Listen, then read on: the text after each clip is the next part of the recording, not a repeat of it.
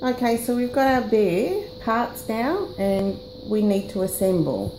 To do this, I've just poked a needle through his joints just to see where I want them positioned, and one down the centre of his head and his ears to see what he looks like. So this gets a bit tricky, but it's easy once you get going. Probably the first one to do is the head to the body, and we're going to use the ladder stitch. The ladder stitch means that you take some yarn from a stitch from here, and then a stitch from here, and then back down to here, back up to there, so you're laddering it across. Now you don't want to go too close inside, you want to sort of squish these two bits together.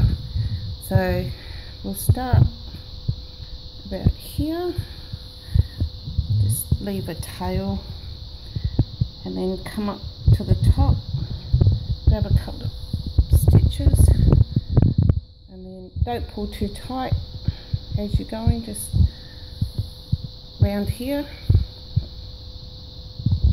back up to the top.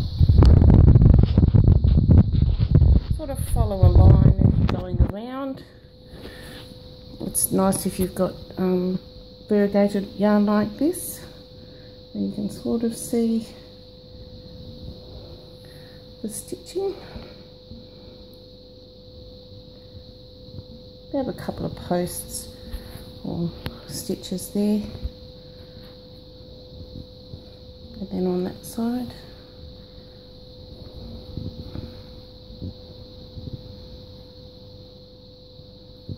And you go all the way around the head in the same way, and as you pull it tight it will cinch that shut. You can take that out now you've got it in position. So down to the bottom and up to the top.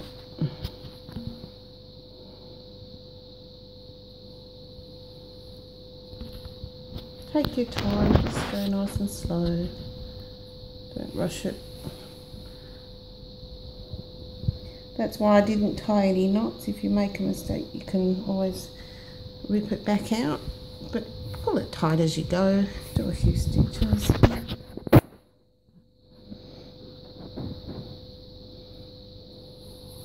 As I said, bears are quite forgiving if you make a mistake. Gives them character. So you want to make sure that the head is sitting flat.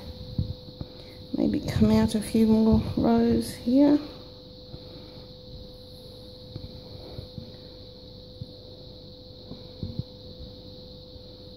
You can always go around again if it's too loose. You can tighten it up at the end. And all the joints are done in the same way. So you start at one point and work your way all the way around each part.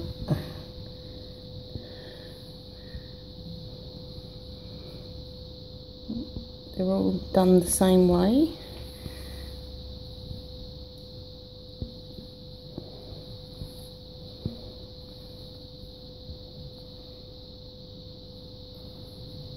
Snagged up here somewhere.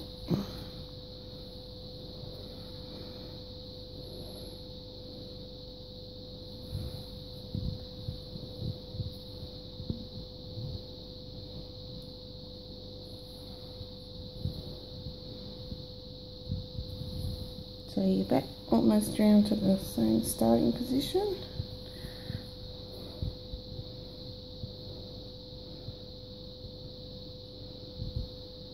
If you're using a furry yarn, it's quite forgiving on hiding your seams, but with this stitch it sort of pulls it tight anyway. You can give it a bit of a tug, tighten it up, feel around, see if you like where it's positioned. I like to tie a knot here anyway, just to make sure it's secure. his head's quite, it's a bit loose here, so I might go back around. So continue around, go around twice at least, and you can catch a few extra stitches, especially if giving it to a child. They can be a bit rough.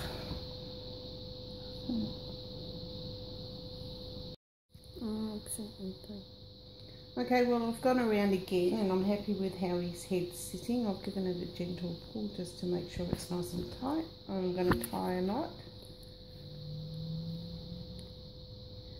Do a double knot here. And then you can weave in your ends. You can go through anywhere you like.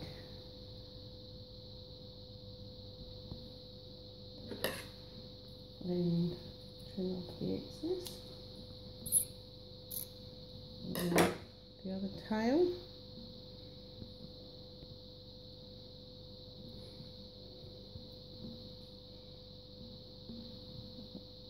Go back through here.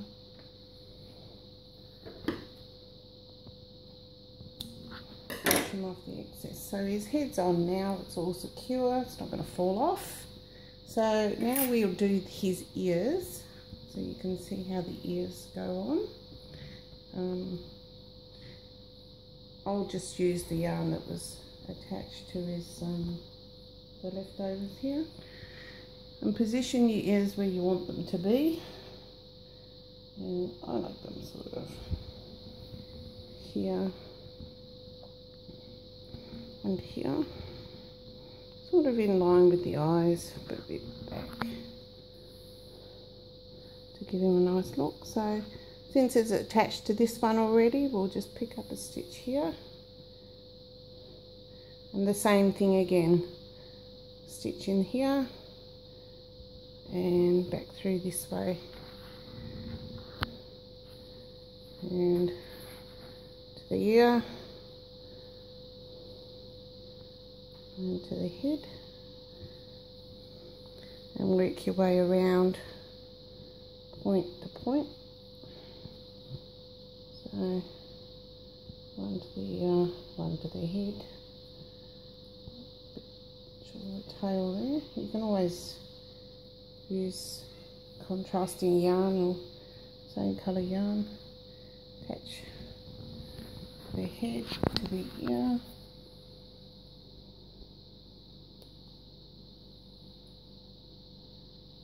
Pick up a few.